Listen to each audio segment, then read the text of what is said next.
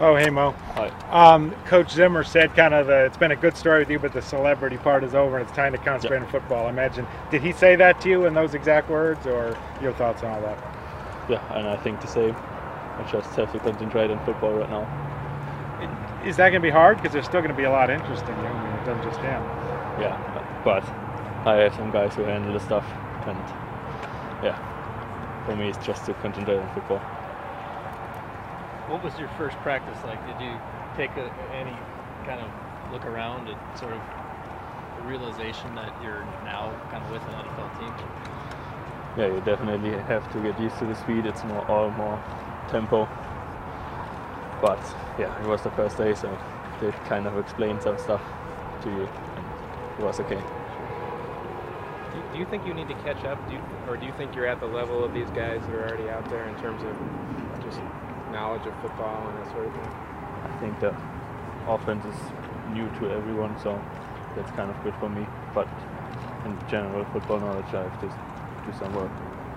Could you just tell in a workout like this the speed of the game, maybe how much faster it is than obviously over in Germany?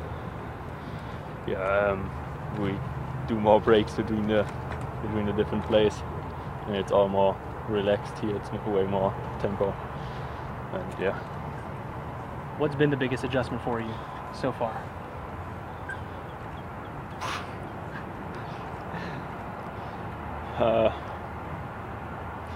Meetings, Yeah, long meetings. Yeah. We never really had meetings in Germany, so I have to get used to it. So it's kind of just go out and play. Yeah. So you said you got into football watching Adrian Peterson on Yeah. YouTube. Why did you watch, of all players in the NFL, Adrian Peterson? Because it was the first one that was recommended on YouTube. Just click on. So Adrian Peterson's pretty big in Germany? Yeah, when you know football, you know him. So. Gotcha. When you're around a team and around guys here, what's the biggest difference with American athletes versus guys you might know back at home? Yeah, it's way more professional here. Just because it's not professional in Germany, but yeah, everybody takes it more serious and just focus on that. Have you been living here in the States for a while, like through the combine and the draft process and all that? Yeah, I think since 10 weeks. 10 weeks? Yeah. How do you feel like you've kind of assimilated to American culture, and how much of an adjustment has that been? Because I was on holiday sometimes before that, so I kind of knew what to expect. Only thing I really miss is my family and friends, but nothing else. Have you talked to Adrian yet? Yesterday, yeah. On the How'd phone, that go? On the phone. How'd that go? It was fun to hear from him, and yeah, he's a nice guy. What did he say to you? I think the statement was work hard and focus. But did you call him or did he call you? he called the media guy and then talked to me. Got it. Does he know any German? No. Does anyone on the team know any German? Some know some words, but just maybe one or two. Did you tell him you're ready for his handshake? Nah. But I prepared.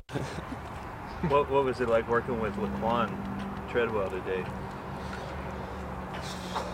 He's definitely a guy I want to keep close to work together with, because I think I can learn a lot from him.